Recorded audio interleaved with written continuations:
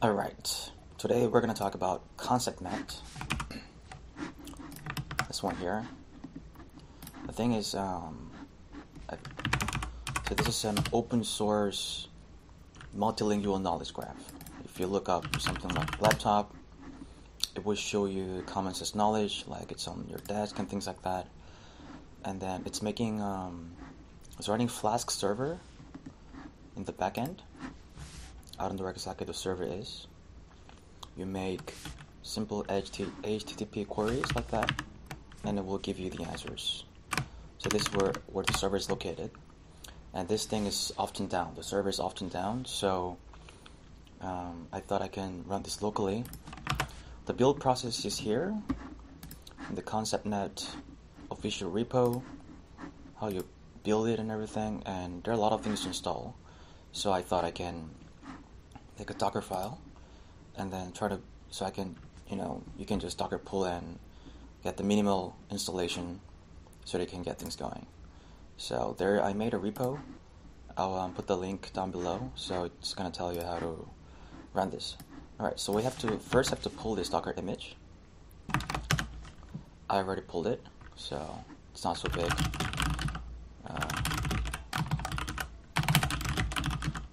It's about 2.5 gigs, and when you pull it from the web, the compressed image is about 1 gig. So, but the data is, you have to download data, and that's going to take a long time. Okay, let's see how it's done. And second, we're going to run this Docker container, and it's going to run this Postgres database, whatever. So, if in case you're wondering how I wrote this Docker file, you can take a look here. Alright, let's open up CSH or Bash if you want, whatever you prefer. And it's there. And here I've already cloned the ConceptNet repo. And then we're gonna, Postgres is already running. It's already running there. So, and then we have to build create a database called ConceptNet 5. Just in case, let's see. Yeah, it's built there. Alright, that looks good. And now we have to download the entire ConceptNet data and everything, which is huge. It's going to take a long time. You need at least 30 gigs of available RAM, 300 gigs of free disk space, and time bandwidth to download 24 gigs of raw data.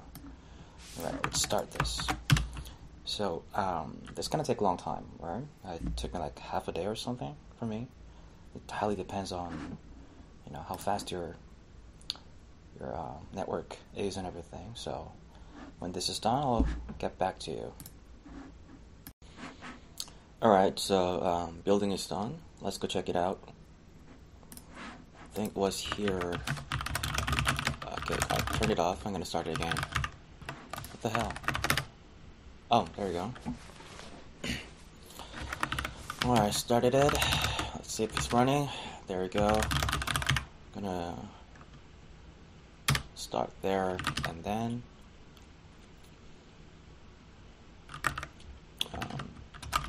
get a log file.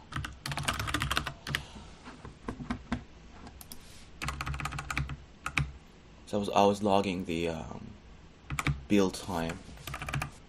So the building took about 4.5 hours. It's not as long as I thought.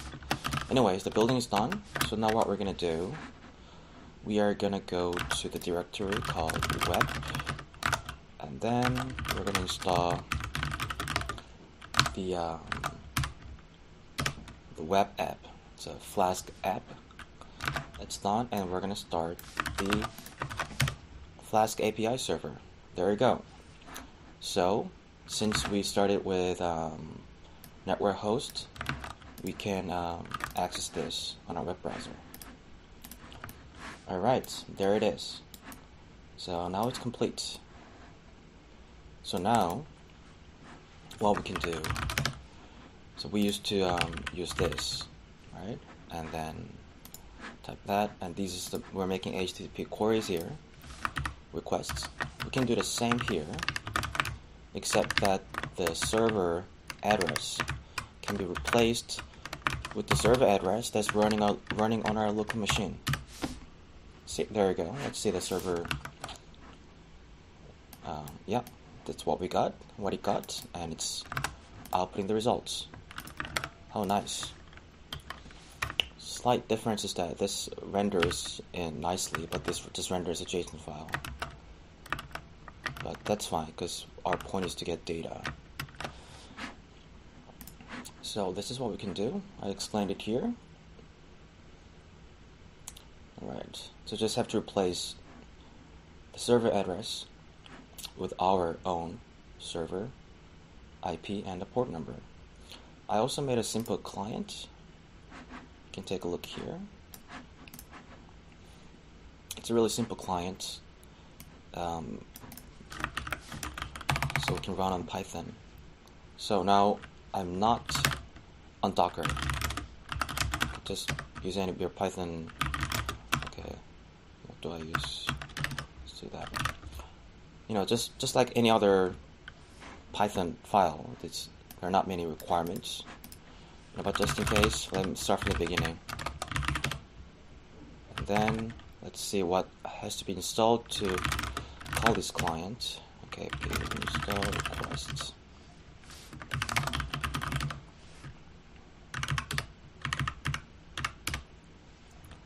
Alright, that's all you have to install.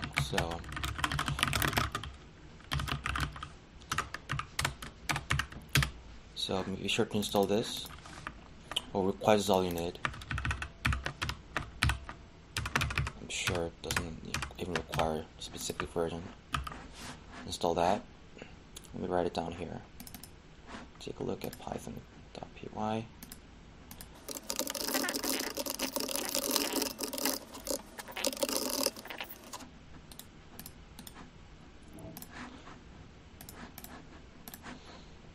Alright, so that's it. So making there, it takes two arguments, server address. So we can either use this,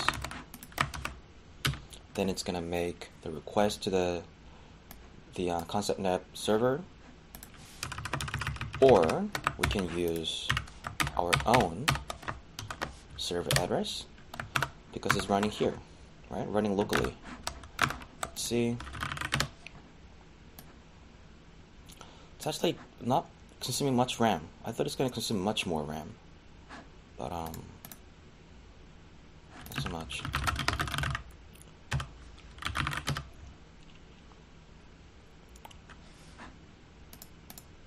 It's way less than I thought. Alright, and also this client, you can do another argument is object. So what this does is that making a query, we're interested in, so that's the head we're looking for. The object can be baseball, person, laptop, whatever, and the relation is location. So this outputs possible locations of baseball that people have contributed to this data. Person can do that. It also outputs really fast because everything is running locally now. All we can redo, water works, but if you give you something wrong, it's probably not going to output something. Full bar bass, there's nothing, right? So you gotta give something that makes sense. Webcam is not there either. Phone is there. Alright, so that's what it is. And then when you're done, you can just turn off the machine, turn off the server. You're still within Docker, so you can turn that off as well. And then let's get out of this here too. So still running Docker container, we can kill it. Okay. Now it's done. We kill the Docker container and it's all good. But then it's still there. You know, don't remove this because we download all the data and everything. So now later on, you want to go back there and then turn this on again. You can start Docker container again.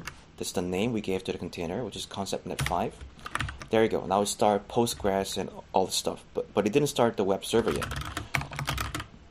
So it's running there. but now we want to run the API server, right? You can actually make this to one line. So it's gonna run interactive in the working directory. We're gonna specify this because that's where the ConceptNet web API we're gonna locate it at. So we're gonna run this directly now. And there you go. Now it's running. So you can do the same thing. You can open this up, and that thing's gonna work, right? The Python client is gonna work too.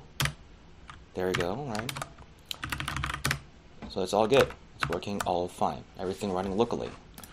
I believe this is the simplest setup they can find. And again, you're done. Turn it off. Or turn off Docker container as well. And now we're good. All right. I believe this is the simplest installation step. It looks like a lot, but I Dockerized everything, all the necessary components. And the good thing is you don't have to worry about the Postgres database. This was a bit of a headache for me because it was the first time me getting into this. So I did this hack so that creating database, it's easier without any stuff. Alright, so please, if you have any questions, just let me know. And then feel free to contact me. Alright, bye-bye. Yeah, I forgot to tell you guys how big this Docker image is after downloading the data and building and everything. See here, it's about 222 gigs. Just to know it's big, so you have to have enough storage for that.